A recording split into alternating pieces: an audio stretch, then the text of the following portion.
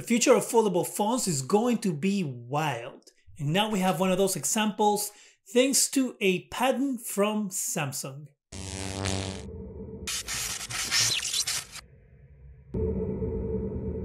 Hi, welcome to Zgadgetreview. Samsung currently sits at the top when it comes to foldable devices. Right now, there isn't any other manufacturers that can really compete with the Z Fold and the Z Flip devices from Samsung. Of course, we have heard word from Google that at one point they're going to come out with their own foldable device. Well, not word from Google, but rumors about Google coming out with their own foldable device.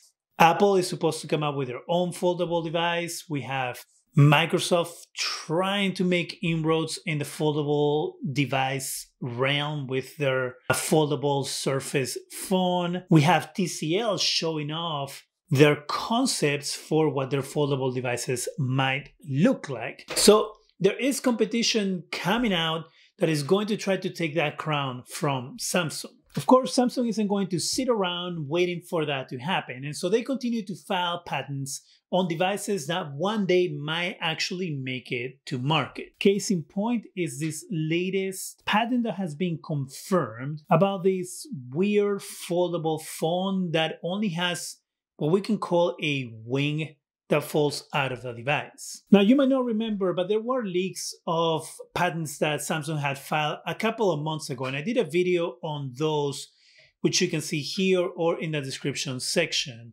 At the time, we only had the drawings of what the device might look like, but now, thanks to Let's Go Digital, we have renders of what the device might actually look like, giving us a better idea of what uses can exist for this device, and also if it's something that will be useful or not. So as we can see here, we have the early drawings of what the device might look like. You have what the phone might look like closed, and we have that camera array that has become synonymous with Samsung nowadays.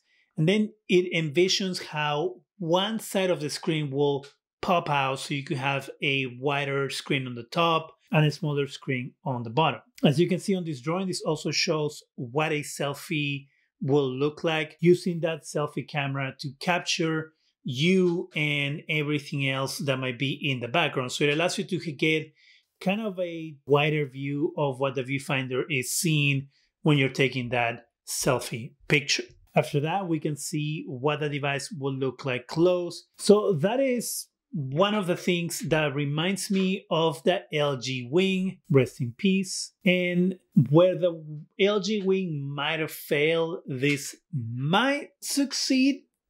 I don't know, I'm kind of torn about this.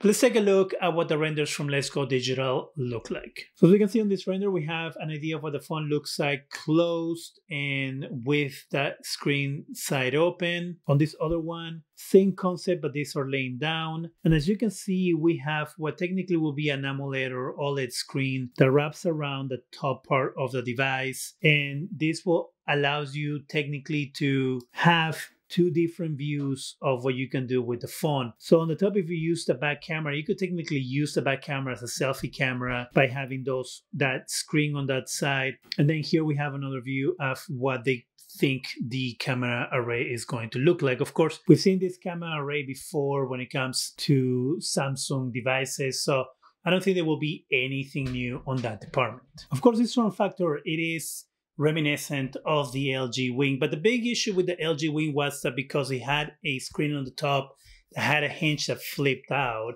it made the phone thicker than otherwise would have been. Other than that, the mechanism of that wing coming out of the device also is something that could have broken easily and maybe stopped working as intended with many uses. I think that the LG Wing was an interesting concept, but it had a lot of things that I don't think were very thought out.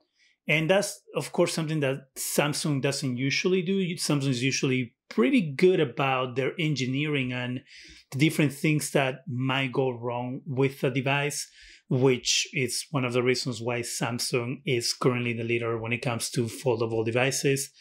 And I think that this will work in two ways for the market. One, they could have a foldable phone that's cheaper than the Flip and the Fold.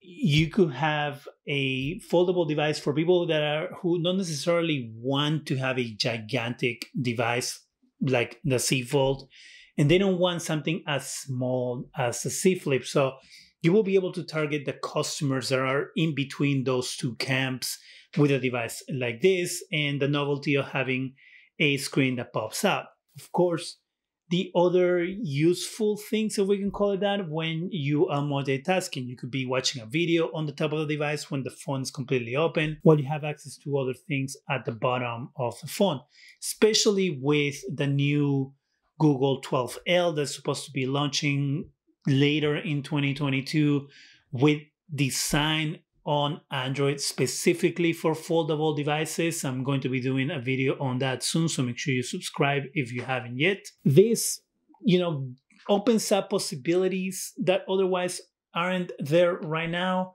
and at the same time, it doesn't push people into something that they might not necessarily be ready for. Of course, this is a patent of a device that might actually never make it to market because, as usual with patents, companies usually file patents just in case they decide to make a device that looks like the patent that they filed, or if a device is made by someone else that comes close to the device that this company filed the patent for, where they can actually get royalties or completely shut down the device from coming out.